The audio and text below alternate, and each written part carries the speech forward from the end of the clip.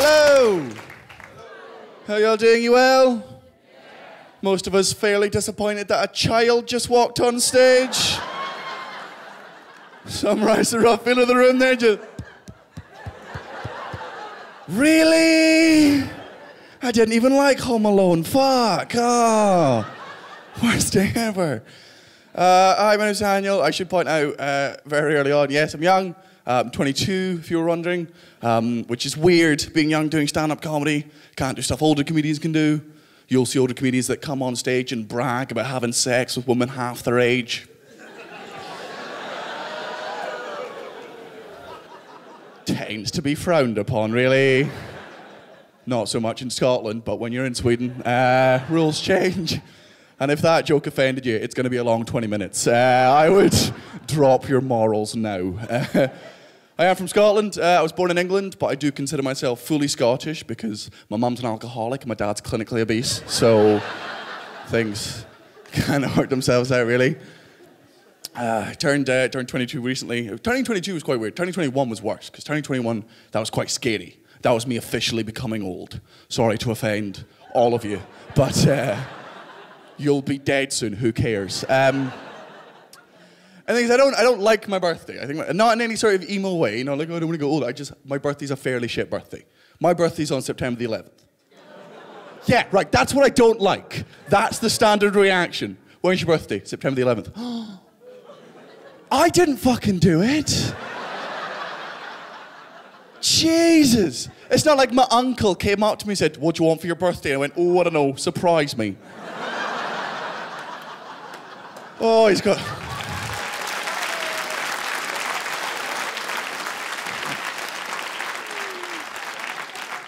I feel quite old in different parts of my life. Like I've got two younger brothers who make me feel quite old. One of them is a 9-year-old, and the other one's a dick. And they can be quite fun because kids are stupid and they're fantastic. But like I've got a very weird relationship sort of with my brothers. My mum said 4 kids, and you can tell that she loves us all the same. But after the first 2, she kind of stopped caring because she'll always go on about how she was blessed with me, then she was gifted with my sister, then she had my brother. And she'll always remember the day that she was diagnosed with the other one. And you're like, I don't even think that's... And don't clap. But yeah, we went to Disney a few weeks ago because I'm a child.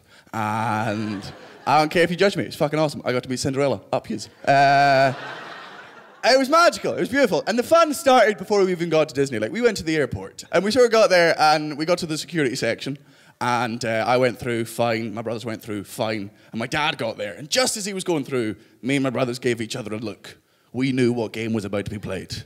My dad went there, and just as he started to undo his belt, me and my brothers went, "No, Dad, I'm sorry." It's the best way.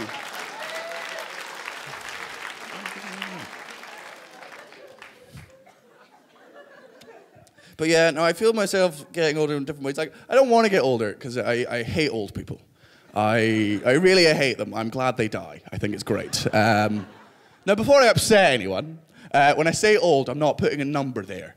I don't see age as a number. I see age as an attitude. You're not defined as being old by how many years you've been on this planet. You're defined as being old by how cold and dead you are inside, right? My gran is 85 years old, and she's one of the loveliest, friendliest, most down-to-earth women that's ever existed. Mainly because she's always drunk, but she's fantastic. I love her. I would never call her old, right? She hates my generation. She hates me. She thinks we've ruined the world. She's like, chivalry is dead. Your generation has killed chivalry. And I'm like, how is chivalry dead? Because people don't open doors for me anymore. Men no longer pay me compliments. People at bars no longer buy me drinks because chivalry is dead. And I'm like, Gran, that's not because chivalry's dead. That's because you're 85 and nobody wants in your pants anymore, right? Except for the doctrine, that's just a change of bag, but we'll talk about that later, right? And I'll be honest with you, Gran, I think the main reason that people don't open doors for you anymore is because you are the slowest moving object that has ever existed. And that's a 10-minute commitment some people just don't have in their day. Like, I love this woman to bits, but when we go shopping, it's like walking a fucking turtle, right? I was gonna tell you. I'm single. I was in a relationship for 2.5 years, which is an incredibly long time when you don't love someone. And don't worry, she's not here. Like, they'll never find her. But, okay, there you go. We found the line. Don't murder people. Good, right. But the thing is, I was never a particularly good boyfriend. I didn't do the cliches that you have to do in relationships. Like, a lot of boyfriends go, oh, you're the most beautiful girl in the world. You're the most beautiful girl in the world. I never told my girlfriend that she was the most beautiful girl in the world. And that was for personal reasons. It's because she wasn't. And not in a bad way. She was very good looking. I was doing quite well for myself. But my logic is, there are 3.5 billion women on Earth. There can be only one most beautiful girl in the world. That's how it works. That's what that means. So all I'm saying is that, statistically, probably wasn't her, okay? I hadn't done the research.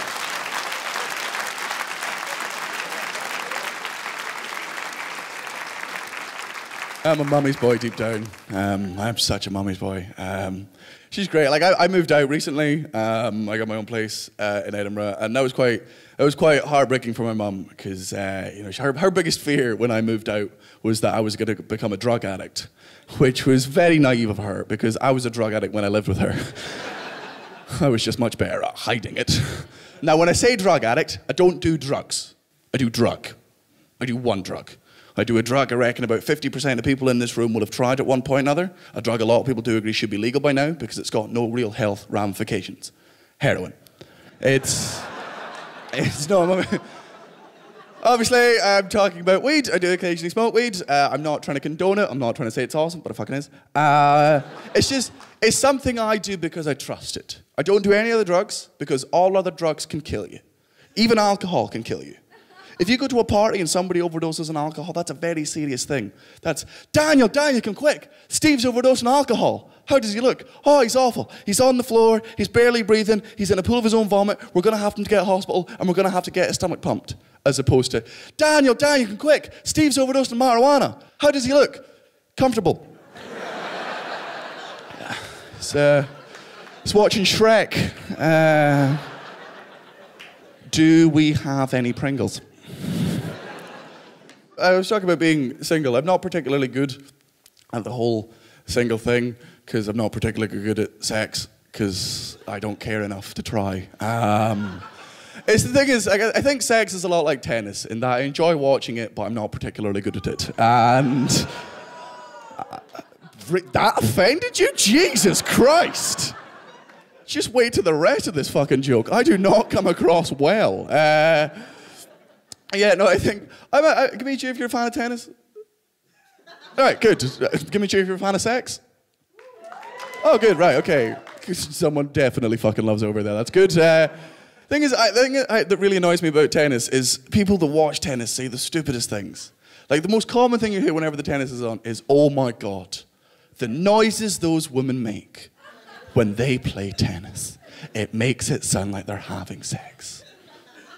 Really? I think you might be doing sex wrong. If you're having sex with a woman and she's going, oh! Oh! Let her go, okay? She is not enjoying that. Stop it. Oh, somebody phone the police. There's a crime being committed. That is the wrong type of backhand, sir.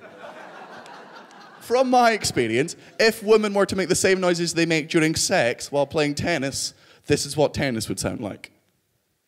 Shh. You're gonna wake my dad up. Seriously?